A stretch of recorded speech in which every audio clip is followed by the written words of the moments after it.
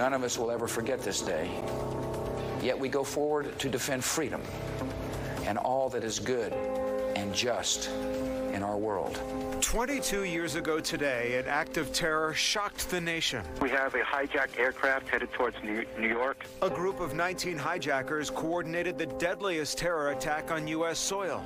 2 airplanes have crashed into the World Trade Center. Millions around the world watched in horror as the Twin Towers collapsed. People were actually jumping out of the windows. Today, the nation once again paused to remember those who lost their lives.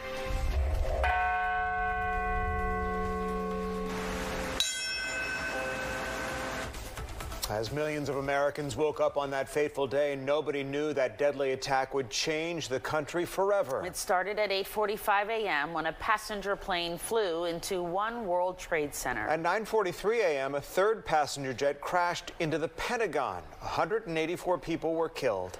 A fourth plane crashed into a remote field in Shanksville, Pennsylvania. Authorities say United Flight 93 was headed toward the U.S. Capitol when a group of passengers fought back and brought the plane down, killing everyone on board.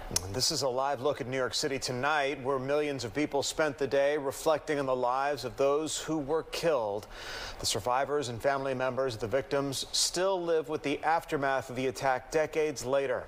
Good evening, and thanks so much for joining us tonight for News Edge at 11. I'm Tom Haines. I'm Christine Spiro. News Edge reporter Christopher King has the story of an exhibit at the CDC that opened at its museum today, displaying the long-lasting physical and mental health effects. We want to warn you this story may be difficult to watch.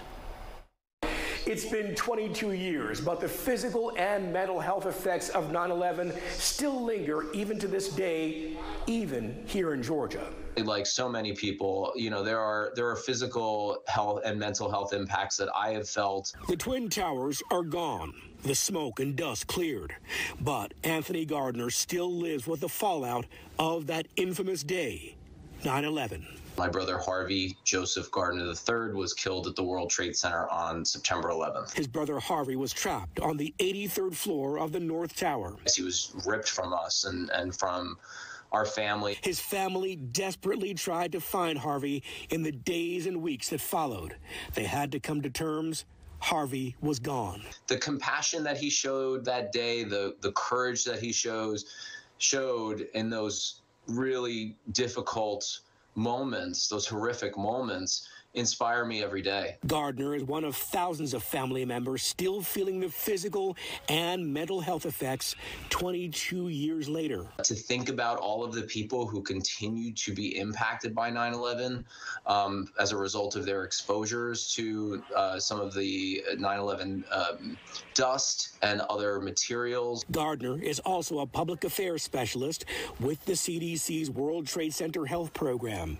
The agency opened an exhibit Monday at its David J. Sensor Museum, detailing the ailments survivors and victims' family members still live with. Trying to heal from this event is a lifelong process. The exhibit also tells survivors how they can get free treatment for conditions related to the attack. It's an invaluable educational tool to raise awareness across the country. The CDC says they want people to come away with a feeling of hope.